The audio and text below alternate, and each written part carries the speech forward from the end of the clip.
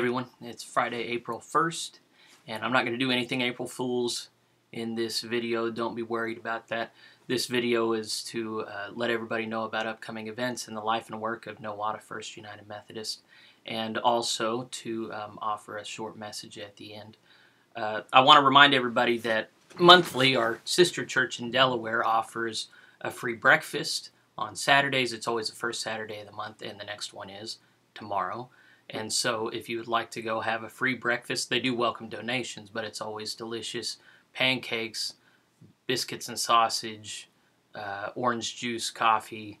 There's a couple other things I never remember, but it's delicious. So wake up early tomorrow, go and eat. I won't be there. I'll be at a birth training class in Tulsa, but it's always a great time. Ask Michael or Linda.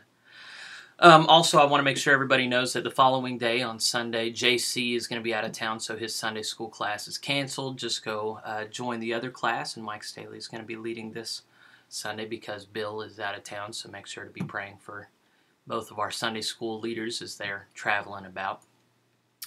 Also, we're starting a new Bible study. Well, actually, we're just continuing in an old Bible study in Delaware. We had been meeting on Tuesday evenings, and we decided to move it to Sunday afternoons at 4. And so right now we're finishing up the Gospel of Mark, and people from all over the area are invited to come. You don't have to be a member of the church. You don't have to live in Delaware. So Nowata folks, if you are interested in learning more about the Scriptures, please consider showing up.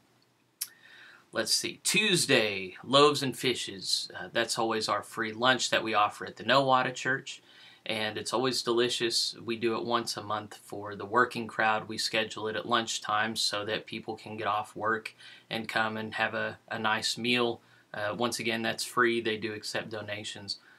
But also there's a short devotional. It's just a time to get together and really enjoy the community. And you can bring a friend, you can bring a spouse, you can bring nobody. It's a good crowd, so please consider attending. We'd love to have new people. Wednesdays we have our regular activities, and that really needs to be something that becomes a bigger and bigger part of the life and the work of our church.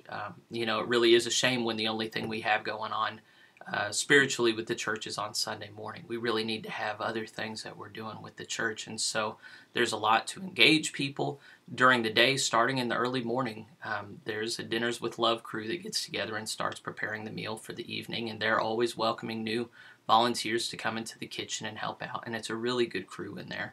There's always a lot of laughing and joy in being together.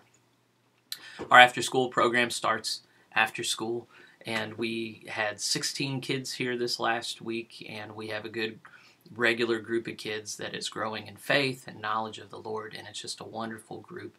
If you know of any children under the age of 15 and above the age of 4, they're very welcome, and it really engages all age groups well. So if you know any children that are understimulated or could stand to learn more about the faith, bring them.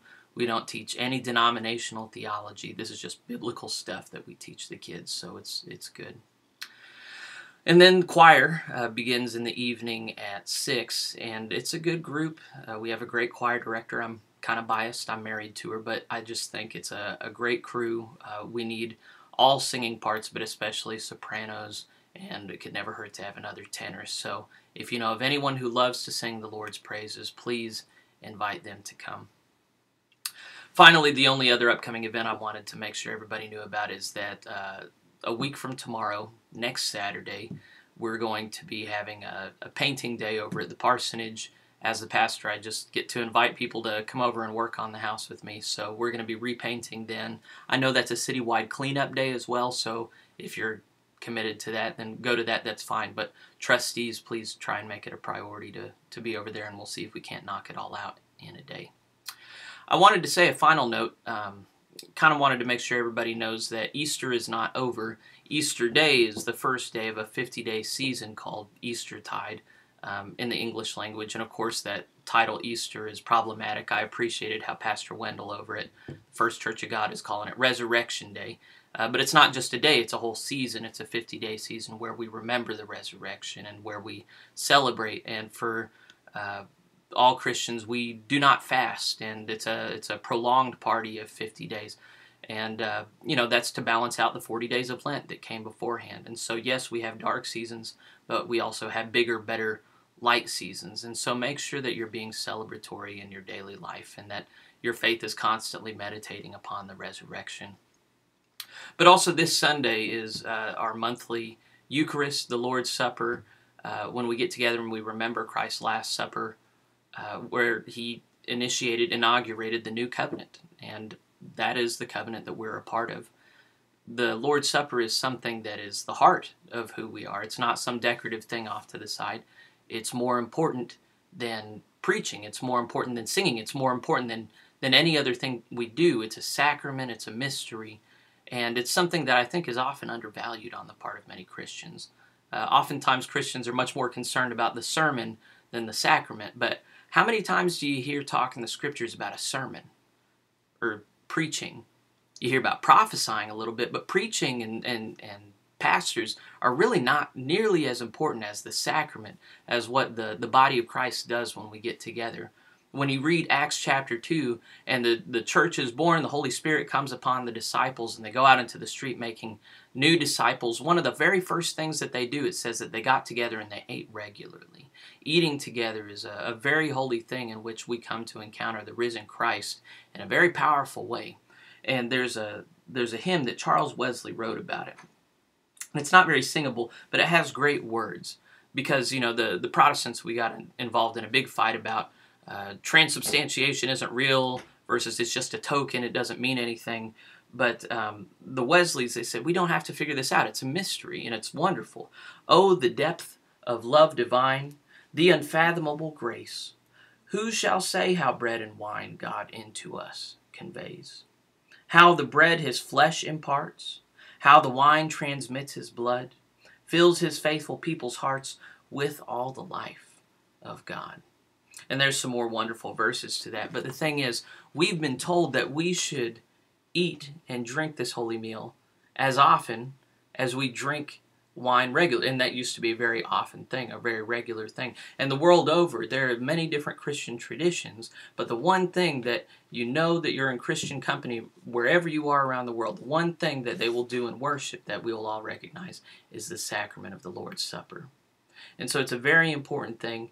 It can only be done when the whole assembly is gathered. The only exceptions we ever make are when people are homebound. It's a very most holy thing. Now there's some people who they focus entirely on God's grace and how that's enough and nothing else is important. But the thing is, Jesus, whenever he washed his disciples' feet, Peter said, I don't need that. Get that out of here. You don't need to do that for me. And Jesus said, unless I wash your feet, you have no share in me. You remember that? And then Peter said, well, then not just my feet, but my hands and my head as well. This sacrament of communion is that spiritual washing that we need. Jesus said, if you've been washed once, you need not wash your whole body again. You only need wash your feet. And if we have been baptized into the Lord, if we've received new birth through his blood, then we need this regular meal. Not to be born again, we've already been born again, but to be cleansed of our sins. And so when we come together, we're going to repent of our sins. And we're going to encourage one another in faith. We're going to share a sign of peace. And we're going to have this holy meal. We're going to pray and sing and eat together. And it'll be very blessed. So I would encourage you to make it a priority to come partake of this holy meal. If you're interested in the way that Methodists in particular see the sacrament of communion, then there's a document you can find online called This Holy Mystery. And it's about 20 pages of scenarios and why we believe what we do. It has a lot of Bible verses. It's something that's encouraged me in my faith, even though it's kind of nerdy. So there's no reason why anybody shouldn't be reading that if you want to know more about the sacrament. Also, if you have one of these, the hymnal, then that's another great way to figure out what we believe about lots of things and what the faith is that we've been handed. So may you all be encouraged. May all of you be celebrating during this season of Eastertide. May we all be growing in faith. This is not a time to be lazy. Party time is not lazy time. It's a time to continue doing the work and the mission that Christ has for us. So go forth, do the mission, do what God has for you to do this day, and I hope that I'll be seeing you all and worshiping with you again this Sunday. God bless you all. Bye.